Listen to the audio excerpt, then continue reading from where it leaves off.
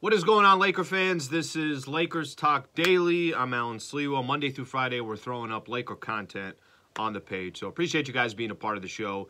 Trying to find something on a day-to-day basis that we think our Laker fans would want to hear about, talk about, comment on, and let's just say through the first 3 games of the season, not very hard to find some topics around Lakers basketball. So today's topic that I want to get into is the final 2 minutes of the Lakers and the Blazers yesterday at Crypto.com. If you're new to the channel, please subscribe.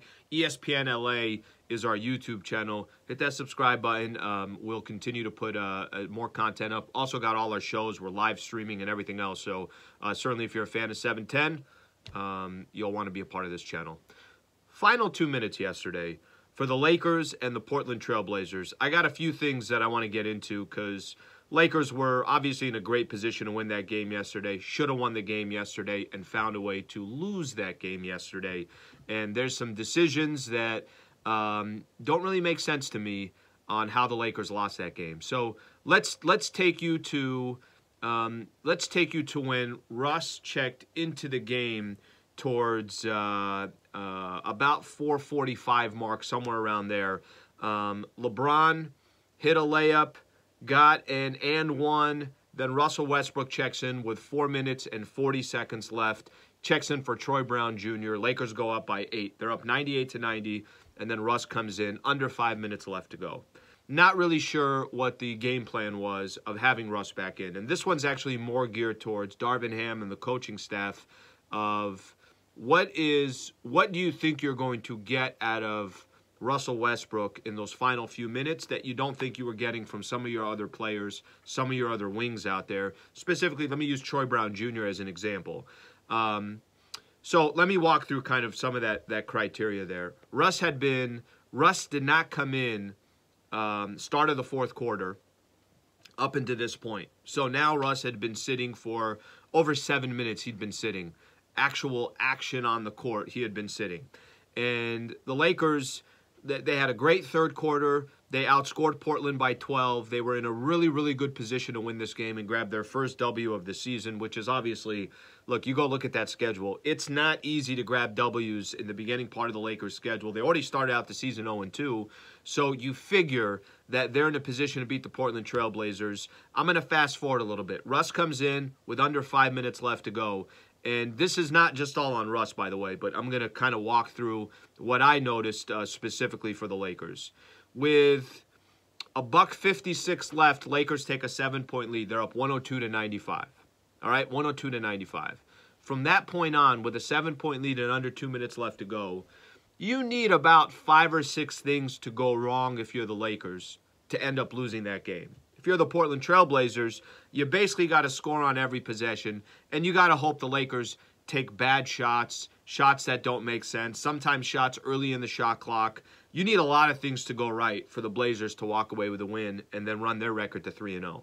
It's exactly what happened. After Bron hits a shot, the Lakers go up, like I mentioned, by 7. They're up 102-95. He gets that layup. Dame gets fouled. They're only up 5 now. Then the Lakers decide to run the shot clock, not really run any set plays or anything like that. They kind of go into it's the equivalent of a prevent defense in football, where you're just trying to run the clock out rather than just play football and get the lead that you have the lead based on what you've done in the past. Keep it up, and then the clock will just run itself out. Lakers weren't doing that. They're trying to run the clock. Pat Bev ends up taking a 25-foot jumper. If you're the Blazers, great. Pat Bev's going to take a 3. Awesome.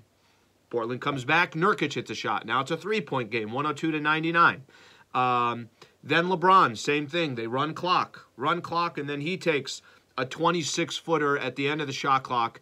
And again, if you're the Blazers, you know that, okay, if he hits that shot, it's ball game.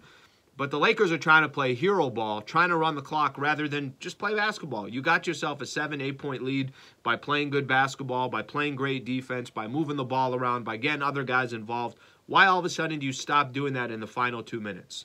Okay, after Bron misses the shot, Anthony Simons hits a tough shot over Anthony Davis. It's now a 1-point game. And there's about 36 seconds left on the clock. Let me throw it now over to the next possession and what the Lakers, do in those final 2 minutes. Patrick Beverley takes a bad shot. Bron takes a bad shot. And then 36 seconds left, Anthony Simons makes a 4-foot jumper over Anthony Davis. Tough shot off the glass. 36 seconds left on the clock. Russ is bringing the ball past half court. And for some odd reason, Russ decides with 27 seconds left on the clock, I'm going to pull up and take an 18-footer. Russ, Lakers have a 1-point lead. Why are you pulling up and taking an 18-footer or whatever distance it was? I don't know if you guys watched the Blazers play defense on Russ in the final couple of minutes of game yesterday. Nurkic is standing 15 feet away from him, baiting him, please take the shot. We want you to take that shot. You saw this with Zubats on Thursday night against the Clippers. He kind of was doing the same thing. They're using their centers to guard Russ. They're basically saying, we're going to keep our centers in the paint or around the paint. You want to take a jumper, feel free to take a jumper. They're baiting Russ to take it. Russ takes the shot. Makes no sense why he takes the shot. There's still 15, 16, 17 seconds left on the shot clock. Again, you need 6, 7 things to go wrong, and the Lakers did everything wrong in those final couple of minutes. Russ misses the shot. Dame comes back, hits a 27-footer. They go up 2. Bron ties it up. Jeremy Grant hits the final shot. Lakers lose 106-104. Bron misses a fadeaway, a tough shot there at the end. Lakers lose by 2. Here's my question, that this is not geared towards Russ. This is actually geared towards Darvin Ham. Why is Russ in the game in those final couple of minutes? It didn't make sense to have him in the final couple of minutes.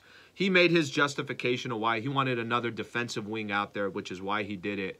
But the way defenses are playing Russ, the way they're playing him right now, you just can't have him in a game like that. And again, this isn't just on Russ, because Russ took one bad shot. Well, Patrick Beverley took a bad shot. Bron took a bad shot. I don't understand why Russ was taking his shot. Anthony Davis was still at half court. Bron was just coming up the floor as well. It was obviously a terrible shot. It's not the shot that the Lakers needed in that situation. They had everything go wrong at the end, and the Lakers end up losing the game 106-104. So I go back to this, and I just mentioned this because I'd hate Darvin Ham to feel pressure that I have to play Russ because it's Russell Westbrook. No. Do what you've been saying since you took over the team. You're going to do what's in the best interest of the team. He should feel no pressure to put Russ in at any point in that fourth quarter if he didn't feel like Russ should be in there. And certainly the way the Blazers were playing the Lakers, I don't think that was the way the Blazers were playing Russ, I don't think it was a smart move. I know it's easy to look at it now. But those final 2 minutes, we're going to look at those final 2 minutes. Lakers should be 1-2 right now. They're not. They're 0-3, and they got a couple really, really tough games coming up. So you give me your thoughts here. Comments below. What do you think of the final 2 minutes, the way the Lakers played those final 2 minutes, Darvin Ham's decision to have Russ in the final couple of minutes, Russ's decision to take that shot with 27 seconds left? I didn't understand that at all. Your comments below, we'd greatly appreciate it. Please subscribe to the channel. You could also follow me, Lakers Talk with Alan Sliwa on YouTube. Subscribe there. And I'll be back tonight. Have Lakers Talk, 7 p.m. Please tune in for that as well. Laker fans, have a good rest of your day.